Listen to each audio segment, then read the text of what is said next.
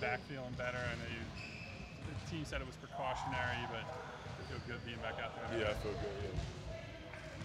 Just watching the game last night, what did you think about Josh as somebody who runs that position on a normal basis? I mean, I love seeing him run the point. It takes a lot of pressure off me also. It allows me to do different things on the floor. So seeing him and being comfortable with him being able to do that is great for this team because it means you can move him in different positions and different spots. He said there was like less ball screens than when he had the ball in Miami. Could you see that would be an adjustment, kind of playing point guard for this specific team? Yeah, definitely. You see a lot of other teams running different sets and things like that. With this organization, we kind of have a system that we like to play in. We move the ball, we share it.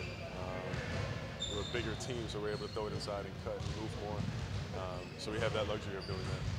Then, do you expect to play Friday? And if so, what would you like to get for yourself out of your final preseason? It really just depends on how I feel. My main focus is making sure I'm ready to go for the opening night. That's the priority. So if I play, I play. But I'm very confident I'll be 100% by the time Boston comes. So. How did it go today in practice? I know they said you did individual work more today. No, I feel great. Yeah. Josh said one of the other hurdles just running point is he's back and he's got to learn what all the plays are. Yeah. A few of them. Is that something you kind of talk to him about? Yeah, it's he's getting the hang of it. He's fine. He's a smart player. He's got a high IQ, so I'm not really too concerned about his play calling. I think he's gonna be fine. Hey Ben, when you guys decide out, obviously everybody in the league knows what he does defensively and his IQ. What have you seen him on the other side of the court? What does he do for you guys offensively, and how is he fit? He's a leader. Just the way he communicates in practice and on the floor.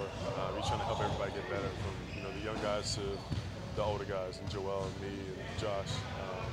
He's very wise. So for him to be able to do that and come to a new team and be a leader, it's huge for us. We've talked a lot the last few weeks about kind of the passion of the game you've got over the season. Does part of that come from the way this roster's been built? And like I know everybody's talking about Josh, you're running to point, but you're clearly going to have the ball. It just made, I think, prior to everybody getting here and everybody signing, I already felt that. And that's just based off me putting in that work and being in the gym every day. And then with the addition of the new guys, it helps. You got a great team. The guys want to be here every day. Guys enjoy being around each other and just want to play. This is the second year you did the coach ride this morning. Why was that meaningful to you? What was I just try to do everything I can to help people. And if it's coach, it's coach. If it's food, whatever it is, in any way I can help kids out, during the winter or with school and things like that. I love to do that. So I'm in a great position to be able to help other people. With so many new faces, what's kind of the biggest positive you've seen this preseason from this team? I feel like everybody is very motivated. Al leaving Boston, Josh coming from Miami, the rooks coming in, Matisse been killing. Guys just have a chip on their shoulder. I feel like guys just want to be better and win a championship.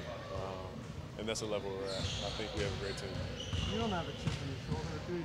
No, not at all. Taking a lot of pride in your leadership, especially this training camp.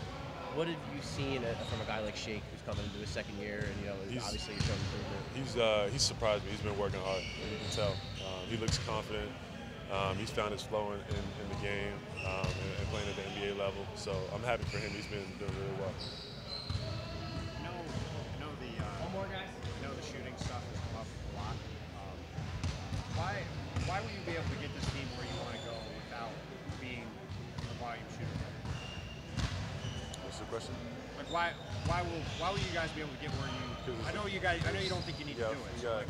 Why will you? It's not that I don't need to do it. It's just something I'm working towards and getting better as a player, as you would do as a rider. Everybody works to get better. From him behind the camera, it wasn't the best the first day he started, and that's just my game. I'm confident saying I'm not a great shooter. I'm getting better though.